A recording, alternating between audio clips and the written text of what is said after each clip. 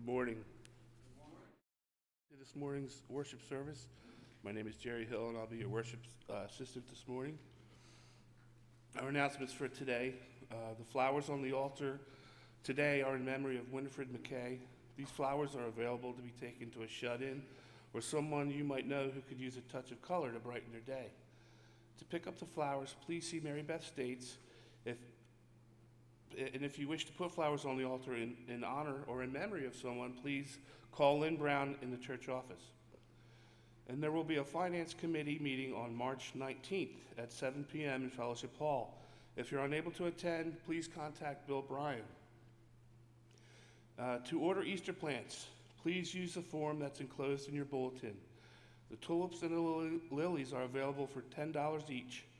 Orders must be in the church office by Sunday, March 24th, so next Sunday, along with your payment. Now, the Stewardship Committee will be having a pancake, eggs, and sausage breakfast on Palm Sunday in Fellowship Hall from 10:30 to 12. Donations are $8 for adults and $4 for children under 12. Linda Rutledge will be in Fellowship Hall today if you wish to purchase advance tickets. The faded black or blue memorial book is still missing. This book lists gifts to our church made in memory of loved ones from 1952 to 2018, including such items as the pews, altar, memorial font, and other furnishings in our current sanctuary, so please stay on the lookout for this book. It's most likely in a very unlikely place, and thank you for your concern. And now please join me in our call to worship. We tell folks about God and pray. To scoffers we say, you will see, as we're warned in the Lord's prophecy. And now stand if you're able and join me in our first hymn found on page 438, Forth in Thy Name, O Lord, and we'll sing verses 1, 2, and 4.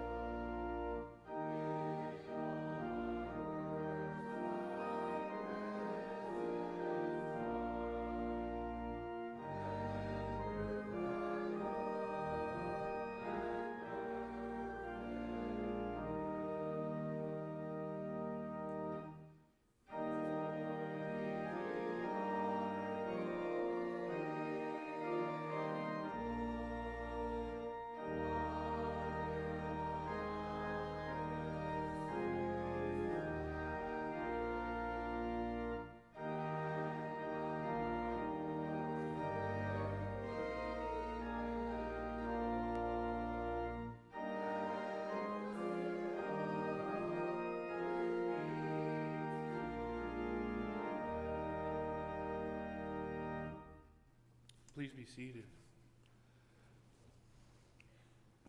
Let us pray. Dear Lord God, we give you thanks that you haven't left us in the dark, wondering about what is the means by which you want us to relate to you. You haven't left us guessing. You haven't left us to figure it out on our own by trial and error. You've told us exactly what works in getting along with you, And you've also told us exactly what doesn't work in getting along with you. You've made it very clear to us that you want us to know you and to love you and to worship you and to obey you in everything that you have commanded us. You want us to trust you in all things. The fact that we can't see you now and the fact that we can't yet see the things that we are hoping for are all the more reasons that you want us to trust you for the outcome. You want us to trust you for our eternal destiny. You want us to trust you in that you have a plan for our lives that is designed to achieve what is best for us. You want us to trust you to provide for us. You want us to trust that you hear our prayers. You want us to trust you that you want to heal us, and you can. Above it all, Father, you want us to trust in your Son, Jesus. You want us to trust that he is precisely who he said he is.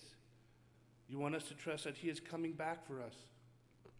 So, Lord, help us to be so filled with the truth about your Son, Jesus. Help us to believe it so deeply that it overflows from us as we share our faith with those around us who do not yet know you. This morning, Lord, please hear the praises and the prayer requests of your people. Pray for those impacted by the tragedy in Falls Township yesterday. Ariel Bentley, basketball, and Karen Unfurther. Curtis. Yes, please pray for our training student who lost her easy hospital.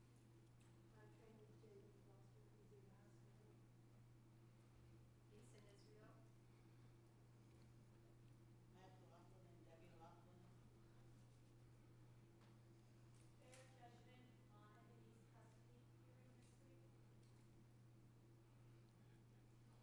My brother, she went to Bell on Friday.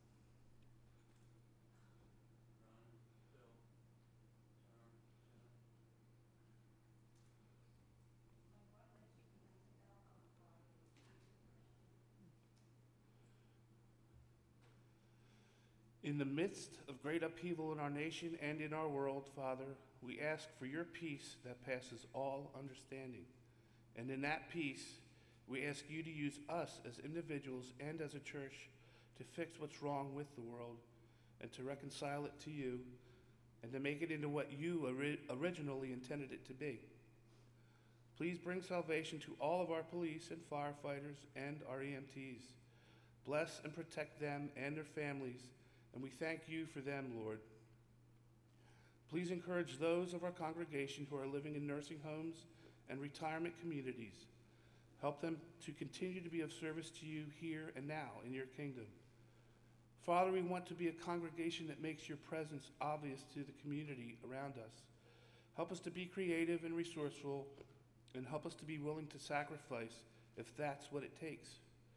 And so, trusting that you hear us and trusting that you have our best interests at heart, we pray as your Son Jesus taught us to pray.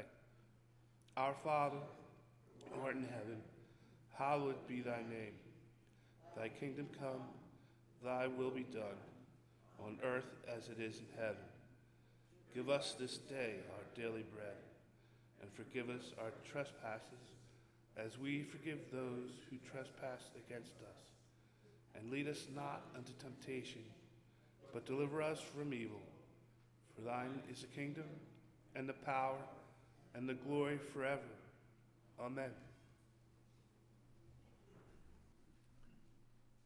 And now our tithes and offerings will be brought forward to the Lord God. If you're able, please rise.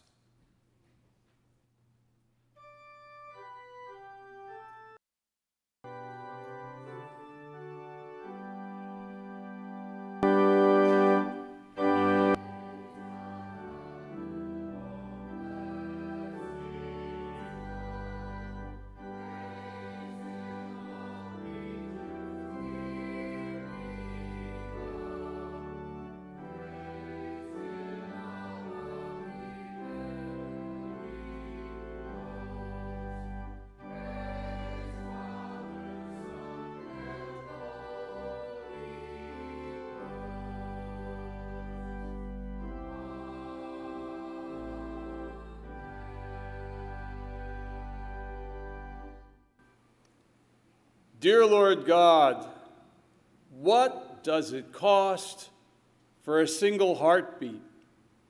Could we ever earn it? Could we ever afford it? What does it cost, Lord, for the air that we breathe, for a single breath? Could we ever earn it? Could we ever afford it? Father, you bless us with so very, very much every single day. Bless us also with grateful hearts to praise you with. This we pray in Jesus' holy name. Amen. Please be seated.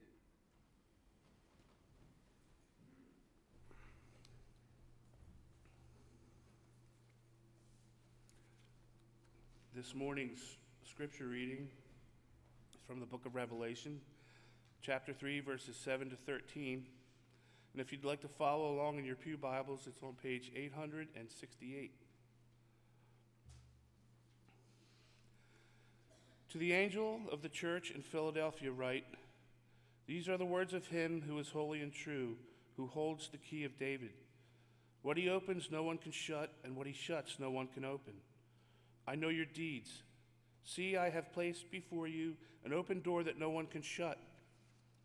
I know that you have little strength, yet you have kept my word and have not denied my name. I will make those of you who are of the synagogue of Satan, who claim to be Jews, though they are not, but are liars, I will make them come and fall down at your feet and acknowledge that I have loved you. Since you have kept my command to endure patiently, I will always keep you from the hour of trial that is going to come upon the whole world to test those who live on the earth. I am coming soon. Hold on to what you have so that no one will take your crown. Him who overcomes, I will make a pillar in the temple of my God. Never again will he leave it. I will write on him the name of my God and the name of the city of my God, the New Jerusalem, which is coming down out of heaven from my God. And I will also write on him my new name. He who has an ear, let him hear what the Spirit says to the churches. The word of God for the people of God. Well, good morning. So we are continuing onward through our look at the 7 churches of Revelation. And today we are arriving at the Church of Philadelphia. You'll find that, of course, in Revelation chapter 3 at verse 7. In your pew Bibles, that's page 868, and it's also printed on the back page of your bulletin. And you might recall that we've said that these 7 churches that God wrote to here in the book of Revelation, that there's only 2 that God did not have some sort of a complaint about. There were just 2 churches, Smyrna and Philadelphia, who we're going to look at today. And just because God didn't have a beef with the church in Philadelphia doesn't mean that there aren't some important things that we can learn from this portion of Scripture. Once more, we're going to see, just as I've told you many times, that there are multiple layers of meaning, even in one passage of Scripture. They're complementary layers. They work together. They may not say the same thing at all, but they work together. And so we're going to get some good clues as to how those layers work as we look at this passage. We learn how God will level the playing field. We've talked about that. He's going to ultimately set things right that presently look very, very wrong. And we'll get a glimpse of what's ahead for the world. You know, Revelation does have prophecy in it, and so we're going to hit some of that today. So let's dive in and let's see what we find. So from studying several of these letters to the churches so far, we know that the first part of all these letters is the introduction of the speaker, and the speaker is who? Yeah, it's Jesus. Jesus is the one who's doing the talking here. So we find the introduction in verse 7, and we've also learned that the introduction of each of these letters gives us some important information about Jesus. Each one of those letters, that information has to do with what Jesus has to say to that church.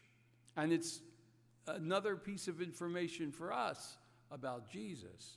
So let's look at verse 7, page 868 in your Pew Bible. Here's what it says. To the angel of the church in Philadelphia write, these are the words of him who is holy and true, who holds the key of David. What he opens, no one can shut, and what he shuts, no one can open. Now, I don't know if you're reading that for the first time or if you've seen it before, but when you do read it for the first time, or maybe even now, you might be inclined to think, what's all this talking about, you know? What's with the key of David? What key?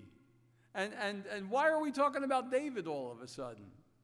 What's with the opening and shutting and all that? And here's a perfect example of where, if you only want to read the New Testament, you know, I only read the New Testament. I'm a New Testament Christian, you know. There's a lot of Christians who say things like that. And you want to ignore the Old Testament, you're going to be totally in the dark about some of the things that you find in the New Testament, like this stuff. Oh my goodness. You know, you're going to be without a clue. You won't have the slightest idea of what they're talking about. And so all you'll be able to do when you get to spots like that is to guess, and I guarantee you that if you're guessing, you're going to get a whole bunch of stuff about the New Testament wrong that way. Okay, so sure enough, the key to understanding verse 7, to understanding what it's saying, is to look at the place that it came from. Well, it came from the Old Testament book of Isaiah. So let's do that. Keep your finger there in Revelation chapter 3, please. And please turn with me now to Isaiah chapter 22, verse 20. It's page 498 in your Pew Bible, page 498. Isaiah chapter 22, verse 20, page 498.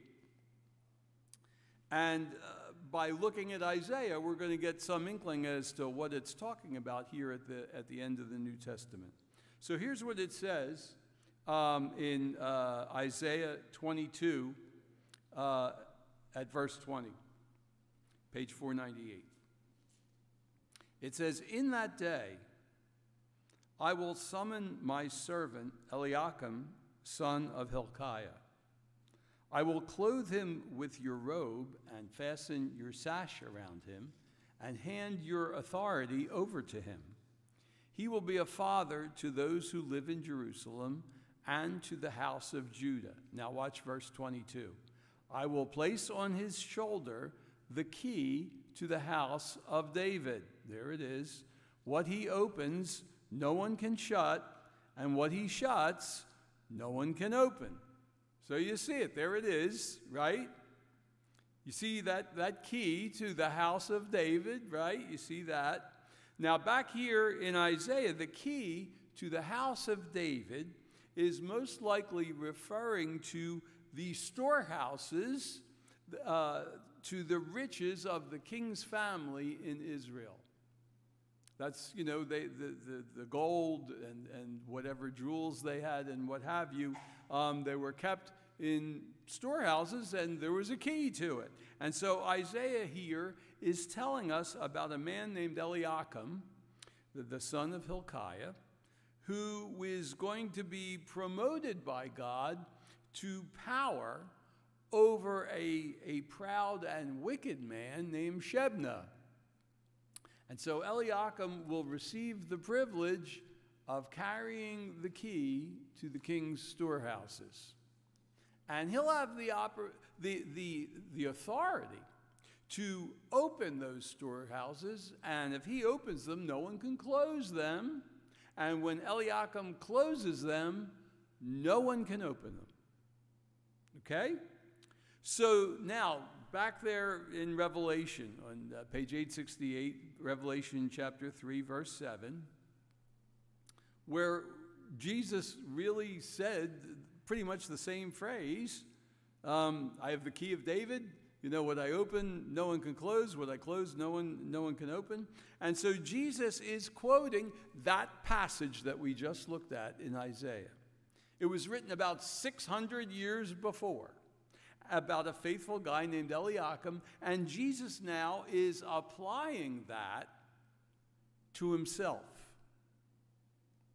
And what's interesting is that although Eliakim's a good and a faithful man, he's a good guy, there's no way back there in Isaiah that we're supposed to take Eliakim as a model or, a symbol for Christ. Sometimes in the Old Testament, there's instances where we are supposed to take a person as kind of a symbol for what Christ would be like and so forth. But we really don't get that here. As a matter of fact, later on in Isaiah, we're even told about Eliakim's downfall. And so that sure wouldn't apply to Jesus.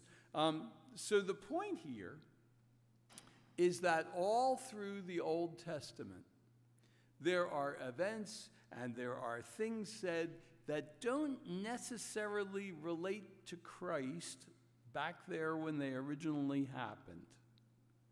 But much later on, in the New Testament, Jesus or one of the apostles quoted them and reapplied them so that they now referred to Jesus himself. That incident back in Isaiah really didn't relate to Christ directly, but now Jesus was applying it to himself. And so we need to be aware that these events back in the Old Testament are there. They're kind of like seeded in there. They're to be clues. They're intentional clues. And they give us information about the Messiah who we know to be Jesus. So they're kind of tucked away like on a treasure hunt. So what that means then is that here in Revelation chapter 3, verse 7, when Jesus, the risen Christ, uses these words from Isaiah, he's talking about much, much more than simply the keys to the treasure storehouses of Israel. He's talking about a lot more than that. He's really talking about the keys to the kingdom of God. And he's saying that he holds the key to open the hearts of people. He alone has the key to eternal life and to heaven. Jesus is saying that when he opens the door to eternal life, there is no one, nothing, absolutely nothing that can shut it. But he's also saying that when someone lives their whole life refusing to repent of their sin, he has the key to shut the door, and no one can open it. Okay. Now let's look at verses 8 and 9 there in Revelation chapter 3. Jesus says there, "I know your deeds. See, I have placed before you an open door that no one can shut. I know that you have little strength. Yet you have kept my word and have not denied my name. I will make those who are of the synagogue of Satan, who claim to be Jews, though they're not, but are liars, I will make them come and fall down at your feet and acknowledge that I have loved you." So Jesus is really telling the Philadelphians, he's saying, look, I've opened the door to eternal life for you folks. I know it's been hard for you, and you don't have a lot of money, you don't have a lot of power, and I know that unbelievers have given you a real hard time. But don't be thinking that you'll always end up with the short straw. I don't care what it looks like. Don't be thinking that. Don't think that you'll always be the tail and never the head. Don't think that you're always going to end up in last place, because when I come back, I'm settling the score. I'm going to set things right. I'm going to make things fair. And everyone is going to see that I have loved you all along. And that's pretty encouraging, isn't it? My goodness. In other words, no matter how hard life has been for you, and maybe it's been very, very hard, if you've been faithfully holding on to the Lord's hand through all this, maybe not necessarily cheerfully, but faithfully, okay, then you can count on the fact that the Lord knows who's who and what's what. That's a real big deal. And He will set things straight. And He will reward obedience. And He will make it clear to all that He has loved you all along. Doesn't matter what it's looked like. Bottom line is, the bad guys won't win in the end. That's what the Bible's saying. The bad guys will not win in the end, no matter how it looks right now. Jesus will make sure of that.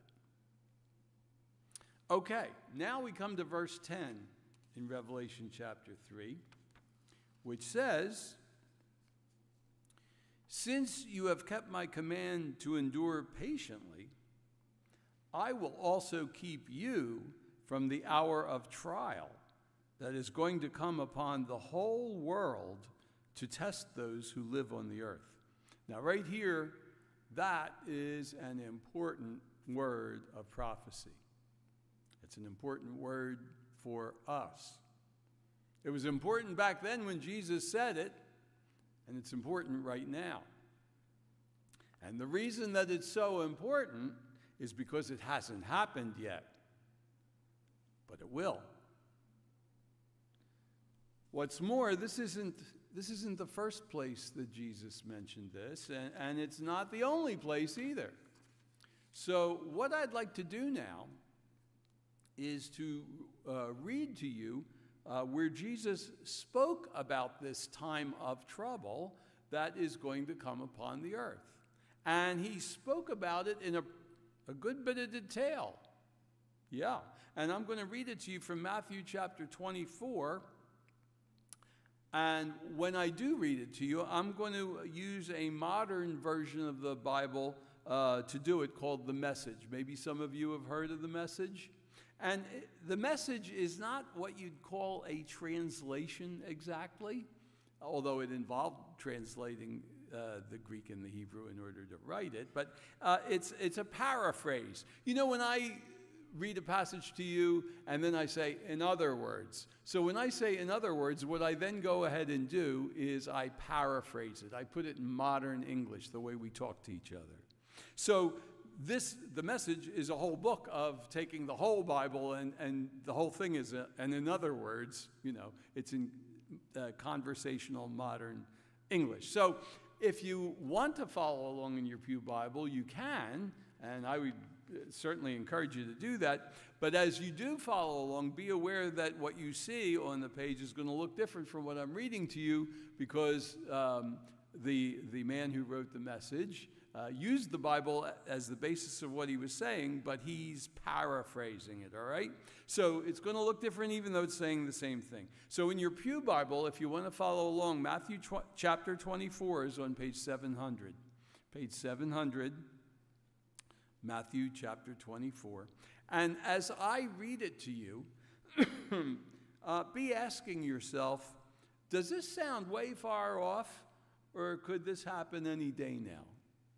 Ask yourself that as you listen. I kind of suspect that it's as current as today's newspaper. So, okay, so listen to this now. We're starting Matthew chapter 24, but I'm reading the paraphrase from the Message. And so it says, "Jesus then left the temple. As He walked away, His disciples pointed out how very impressive the temple architecture was. Jesus said, You're not impressed by all the sheer size, are you? The truth of the matter is that there's not a stone in that building that's not going to end up in a pile of rubble. Later, as he was sitting on Mount Olives, his disciples approached and asked him, "Tell us, when are these things going to happen? What will be the sign of your coming that the time's up?" Jesus said, "Watch out for doomsday deceivers. Many leaders are going to show up with forged identities, claiming, 'I am Christ, the Messiah.' They will deceive a lot of people. When reports come in of wars and rumored wars, keep your head and don't panic. This is routine history. This is no sign of the end. Nation will fight nation and ruler fight ruler over and over. Famines and earthquakes will occur in various places. This is nothing compared to what's coming. They're going to throw you to the wolves and kill you, everyone hating you because you carry my name. And then, going from bad to worse, it'll be dog eat dog, everyone at each other's throat, everyone hating each other. In the confusion, lying preachers will come forward and deceive a lot of people. For many others, the overwhelming spread of evil will do them in. Nothing left of their love but a mound of ashes. Staying with it, that's what God requires. Stay with it to the end. You won't be sorry, and you'll be saved. All during this time, the good news, the message of the kingdom, will be preached all over the world, a witness staked out in every country. And then the end will come. But be ready to run for it when you see the monster of desecration set up in the temple sanctuary. The prophet Daniel described this. If you've read Daniel, you'll know what I'm talking about. If you're living in Judea at that time, run for the hills. If you're working in the yard, don't return to the house to get anything. If you're out in the field, don't go back and get your coat. Pregnant and nursing mothers will have it especially hard. Hope and pray this won't happen during the winter or on a Sabbath. This is going to be trouble on a scale beyond what the world has ever seen or will see again.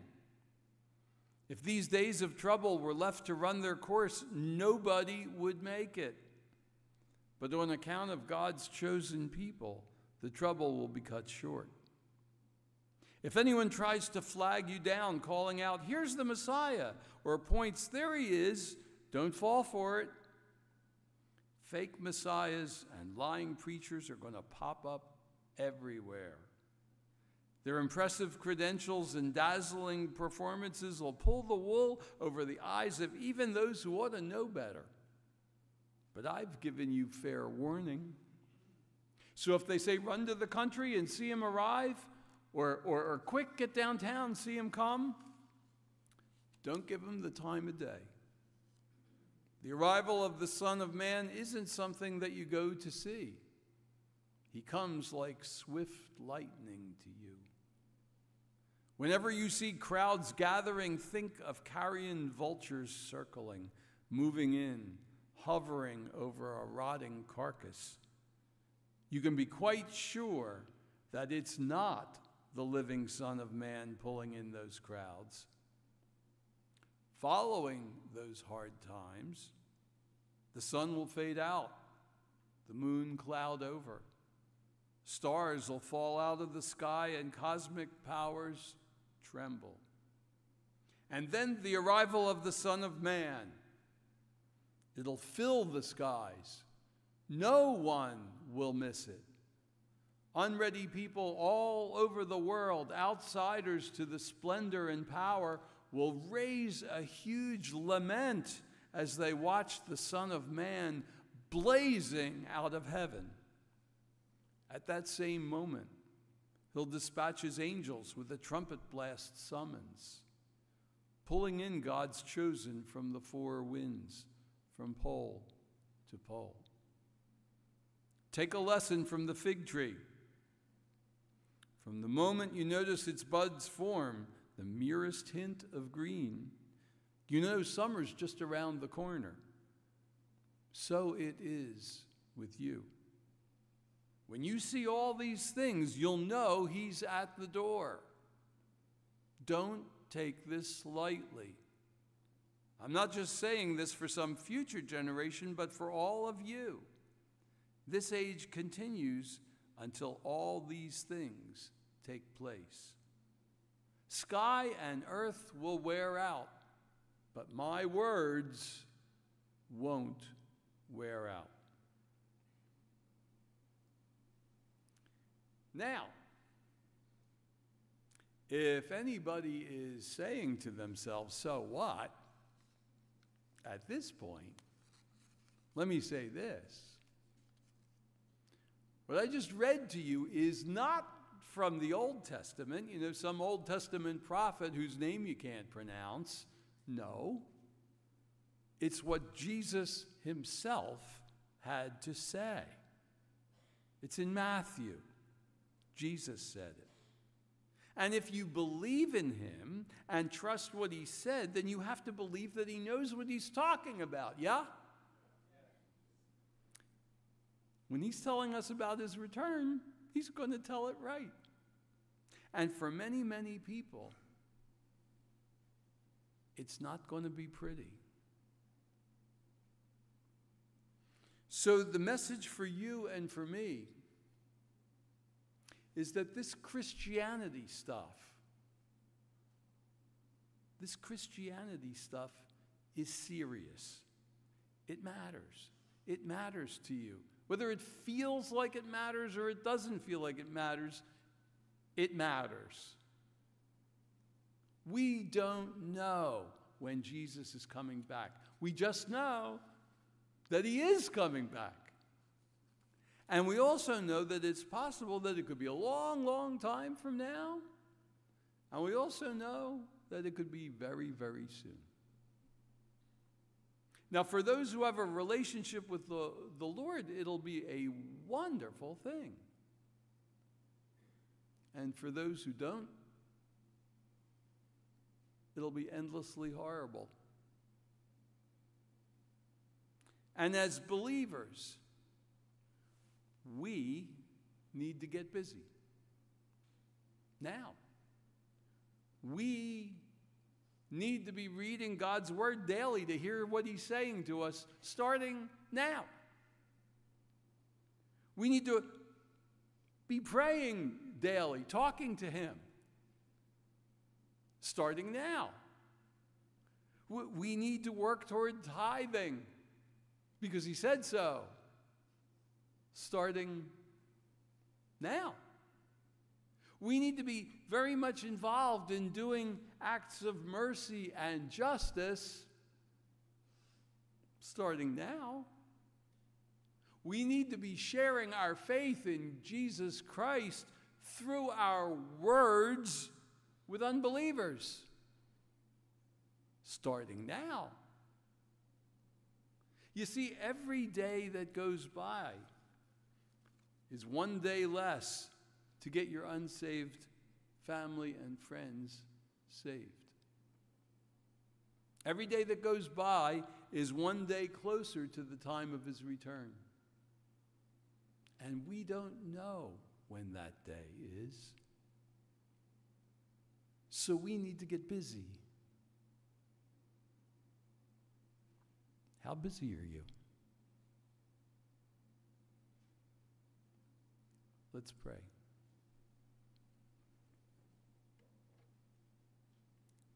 Dear Lord God, we give you thanks that in your kindness and your goodness, you've allowed us to know what's ahead. And Lord, we're excited to think that you're coming back, and the time will come when we get to see you face to face. But we also know, Lord, that you've given us a lot to do while we wait for your return. There have been times, Lord, that we haven't focused as much as we should on doing the work that you've given us to do. Please forgive us, dear God, for those times. Help us, Lord, to do much, much better going forward. This we pray in Jesus' holy name. Amen.